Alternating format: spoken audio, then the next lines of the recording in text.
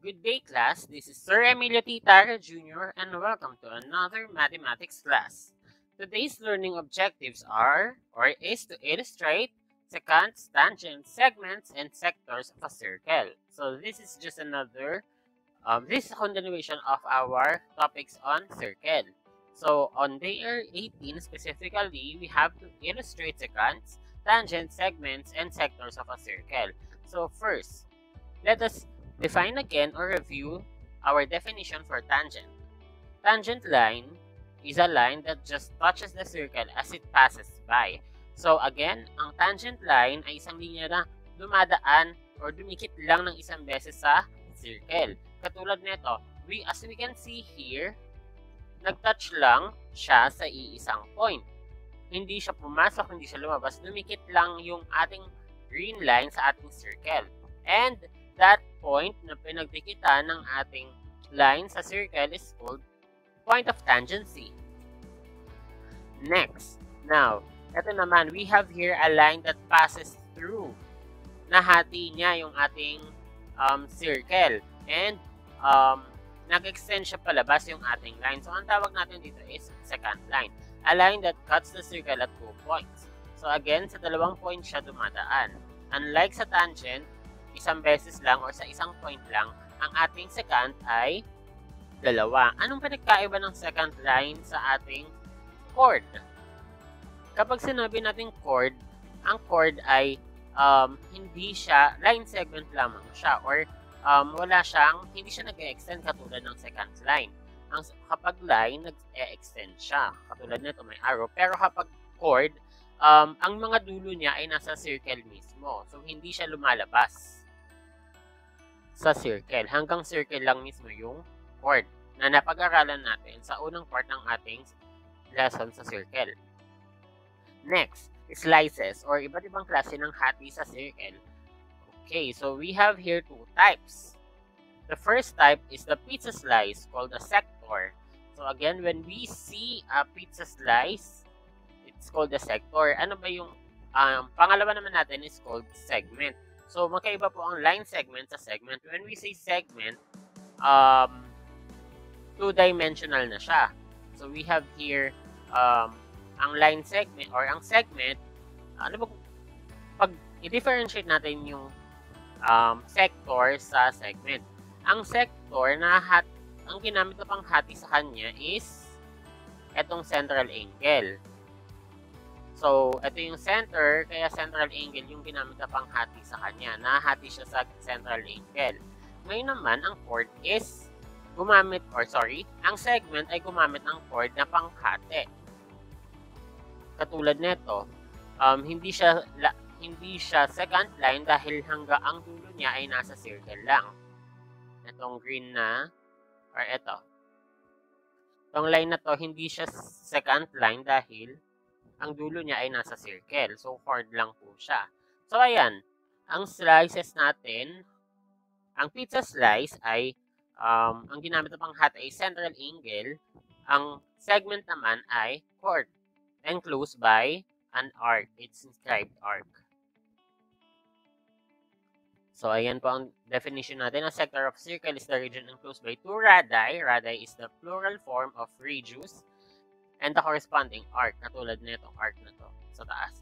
And the segment of a circle is the region enclosed by a chord and the corresponding arc. So, ito yung chord, then ito naman yung kanyang corresponding arc. Next, common sectors. There are two types of common sectors.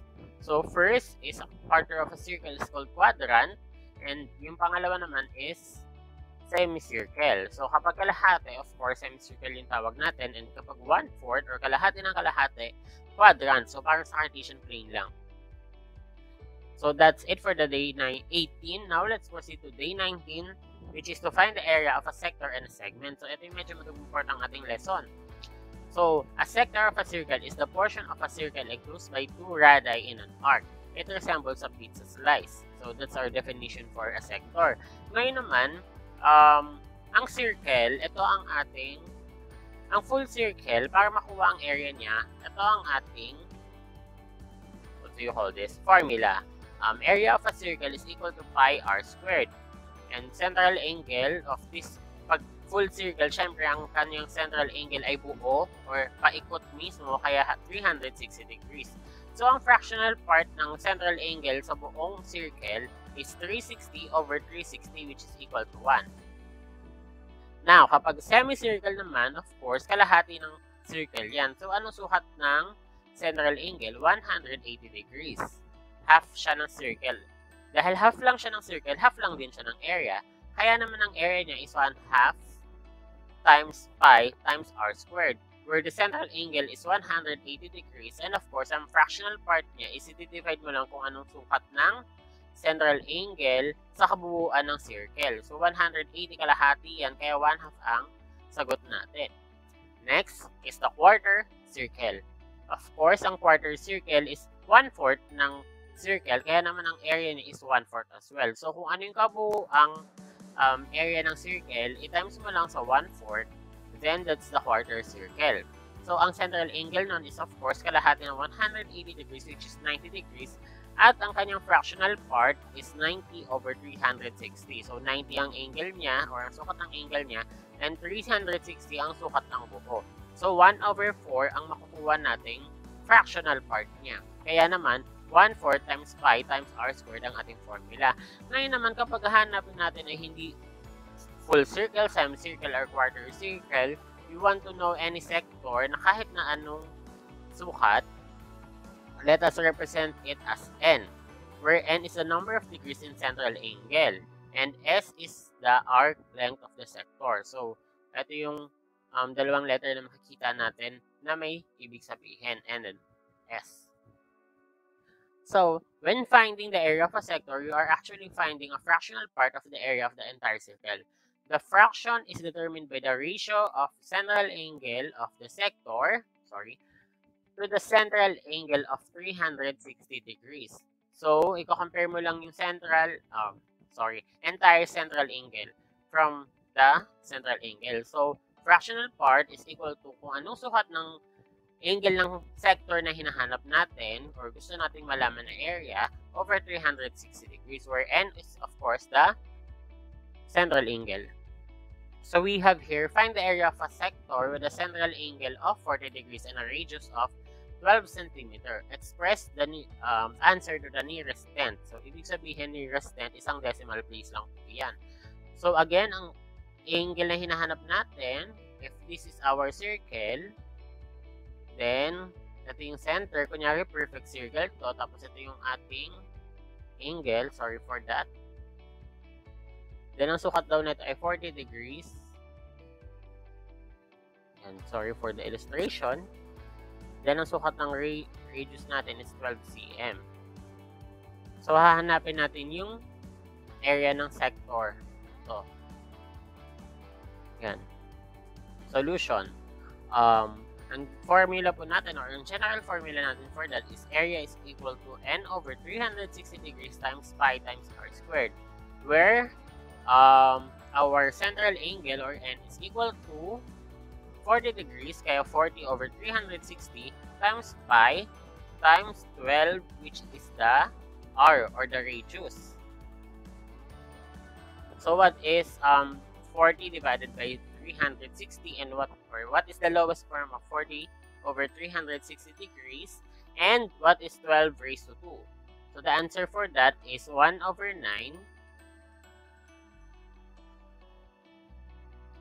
times pi times 144. Spike na naman tayo. So, approximately, kung mapapansin natin, from equal, naging wavy yung ating symbol dito, which means approximation lang siya. Kapag equal kasi eksakto, and kapag itong wave na line, approximation lang po yan. So, 1/9 times the value of r, which is 3.1415 and so on, times 144 is 50.26548,246. And dahil nga sabi sa instruction, express the answer to the nearest tenth, dapat isang decimal place lang ang matira. So, magiging final answer is 50.3 squared centimeter. Okay. Now, let's proceed to the segment. So, while a sector looks like a pie slice, a segment looks like a pie slice with triangular portion cut off. It's somewhat like a cross-section of a pizza slice.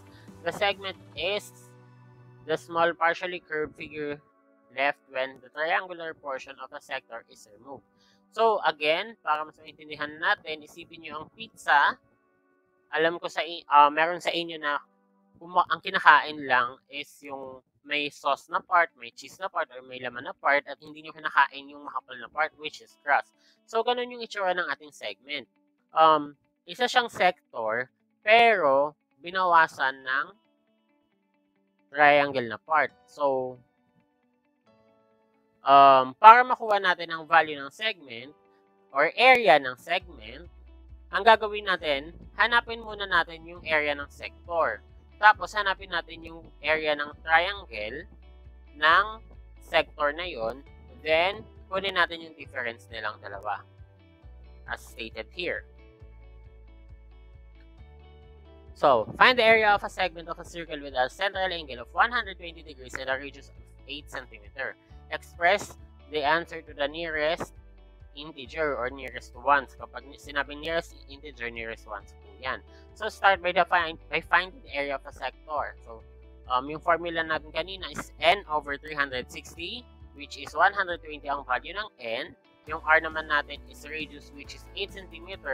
So, kapag nilowest term natin ang 125 over 360, magiging 1/3 times 5 times 8 squared is 64. Kaya naging 64 pagdating sa part na to. So, 1/3 times 64 is 64 over 3 times pi, which is approximately 67.0206432. So, sir, bakit ba natin pinapalitan ng approximate yung equal? Kasi po, sobrang haba ng value ng pi. Dahil sobrang haba ng value ng pi, or walang katapusan actually, yung decimal places ng value ng pi. Wala pang nakaka-discover, wala pang nakakapag-compute, and so on. So, syempre, dahil hindi natin kayang kunin yung exact ng value nun, ang kaya lang natin is yung pinakamalapit na value or yung approximation natin.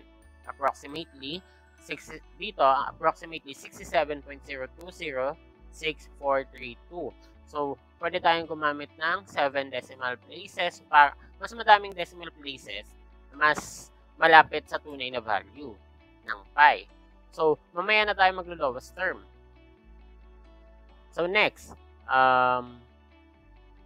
imagine natin ito yung ating circle na merong 120 degrees na angle yung ating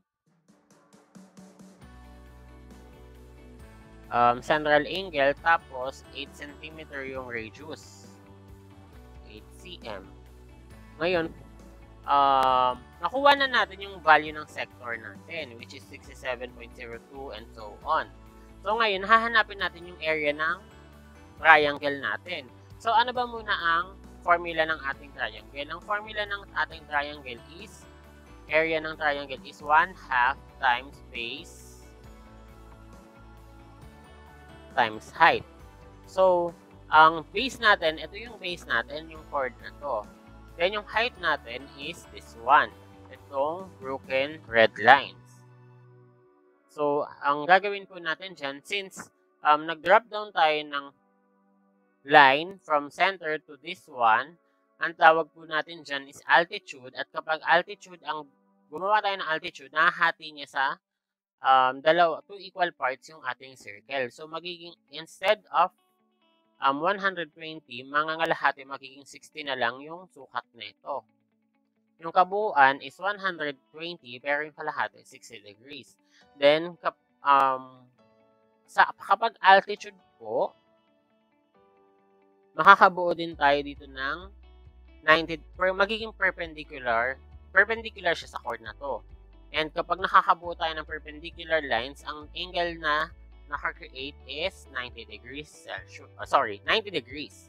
So, applicable lang yung madidivide sa 2, yung angle kapag isosceles triangle. So, ito, isosceles triangle yan kasi po parang 8 cm yung radius niya. And, ang naibang size lang is yung base. So, again, yung height natin is the altitude. And meron na tayo ditong dalawang angle. So, 60, 90 degrees. So, kung ito ay 60, ito ay 90, ano kayang sukat ng angle na to? Okay, so ang matitira na lang, ima-minus natin yan sa 180 degrees, which will be 30 degrees. And we have here now a 30-60 degree triangle, which is a type of special triangle. Bakit po? Kasi po, kapag special triangle, madali nating may shortcut po tayo sa pagkuha ng kanyang sides. So, meron tayo ditong dalawang leg at hypotenuse. So, we have here, kung ano daw yung sukat ng isang leg, it multiply mo sa square root of 3, yun na yung sukat ng ating isa pang leg. And kung ang x naman daw, kung x ang isang leg, i-multiply mo sa 2, dapat yung pinakamaliit na leg. Pag minultiply mo daw sa 2 yan na yung sukat ng hypotenuse. So, dito sa triangle natin na ito, sa baba, kung 8 cm ang ating hypotenuse, ngayon, ang tanong, anong sukat ng altitude natin na ito? Again, sabi, pag minultiply mo sa 2, magiging 8 cm. So, this will be 4 centimeters. At dahil 4 centimeters to, ang sukat ng ating ng kalahati ng ating base is 4 times the square root of 3. Again, i-multiply lang sa square root of 3. So, again na, meron na tayong sukat ng ating kalahati ng base at height. So, pwede na tayong pumunta dito sa area i-compute yung area ng circle. So, using the 30-60 degree rules na natutunan natin sa trigonometry, find the altitude is 4 and the other leg, which is 4 square root of 3 or 6.8203223. So, anong next natin gagawin dyan? Hanapin na natin yung area ng triangle, which is 1/2 base times height equal to 1/2. Base natin is, ito yung base natin, pero i-multiply pa siya sa 2 kasi kalahati lang siya. Gets natin? So, ito hindi pa kasama dito yung kalahati. So, kaya meron tayong multiplier na 2 dito. So, 2 times 6.9282033 times 4, which is the height, and that would be equal to 27.7128192. Again, mas madaming decimal places, mas specific siya. Pero hindi yan eksakto eksakto pala yan. Dahil sa triangle, at hindi naman tayo nag-multiply ng pi, ng value ng pi. So, exact measurement po tayo dyan. So, next is, ayan na. Dahil meron na tayong area ng sector at ng triangle, punta na tayo sa i-minus na natin yan. So, area ng segment, which is ito yun, itong green part, or itong shape na na-enclose ng green lines natin, yan, is equal to area ng sector natin kanina, which is 67.0206432.8 minus 27.7128192, which is the value of or the area of the triangle, will be equal to 39.30783036. Or dahil nga sabi nearest integer, titingin lang tayo dito. Once po yun, nearest integer. So, titingin tayo dito. Kaya naman, ang final answer is 39 squared centimeters. Area po ang pinag-uusapan natin dito. Kaya wag natin kalimutan ang squared na term. Kaya squared centimeters. So, that's it for our day 19. Ngayon po na tayo sa ating day 20. Determine the different geometric relationships involving tangent, secants of a circle. So, first, property of a tangent. If two tangents are drawn to a circle from the same exterior point, then the tangent segments are congruent. So, anong ibig sabihin nito? Kapag meron tayong circle, tapos merong dalawang tangent na drawing, pero galing sila sa isang point, which is point X here, then the two tangent segments Segments lang ha, hindi line. Ibig sabihin may katapusan. So, tangent segments are congruent. So, ano yung dalawang tangent segments natin dito? Itong segment XY tsaka segment XZ. So, from exterior point, line segment X or line XY and line XY, XZ are tangent to circle B at Y and Z respectively. So, therefore, ang conclusion natin dyan is segment XY is congruent to segment XZ. Next. Yan. Ito po yung tama. Next. Properties of a tangent. If a line is tangent to a circle, then it is perpendicular to the radius drawn to the point of tangency. So, ano po ibig sabihin nun? Ito ulit, meron tayong circle, tapos meron tayong tangent line. At yung tangent, or yung point of tangency natin is point H. So, anong ating center is C.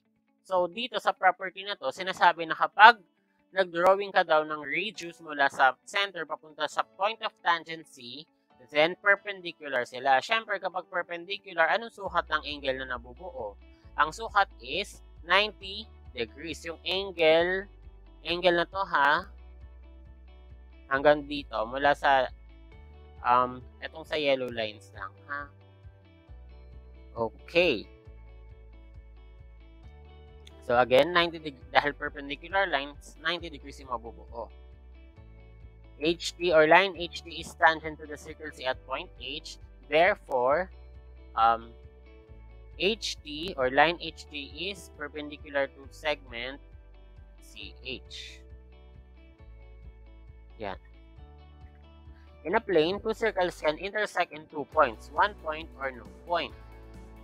So, coplanar circles that intersect in 1 point are called tangent circle. Coplanar circles that have common center are called concentric circles. So, identify natin itong mga circle na to. So, itong dalawang circle na to, nag-intersect sila at 2 points. Next, ito namang 2 circle na to is nag-intersect sila sa isang point din. And, ayan, may tangent line tayo dito.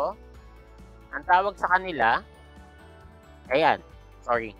Ito, nasa loob siya. Isa lang yung nag-intersect sila sa tangent line.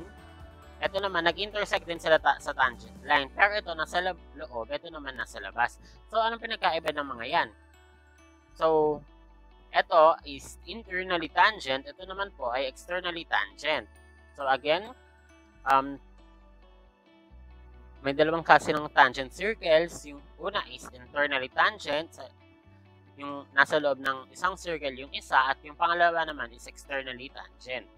Katulad nito. Next, ito naman po, wala silang common, etong dalawang to, wala silang common point. Then, ito naman, ito yung tinatawag na, itong last pair natin dito, ito yung tinatawag na concentric circles. Bakit? Kasi po, iisa lang yung center nila. Dalawang circle na may makaparehong center.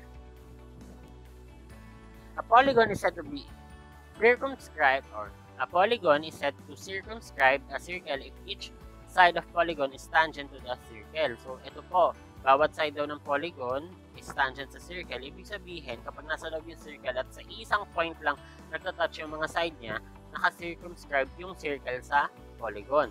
Pentagon ABCD, E is circumscribe the circle. Ngayon naman, kapag circle naman ang nasa labas, or a polygon is said to inscribe in a circle if each vertex lies on the circle. So, kapag yung bawat kanto or bawat vertex daw, bawat vertex ng ating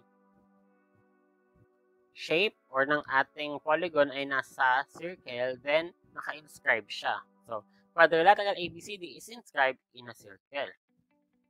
So, that's it for our days 18, 19, and 20 of our mathematics class for the topic of quarter 2.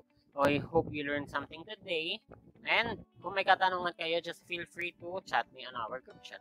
That will be all for today. Again, this is Sir Emilio Titaro Jr. Goodbye, class!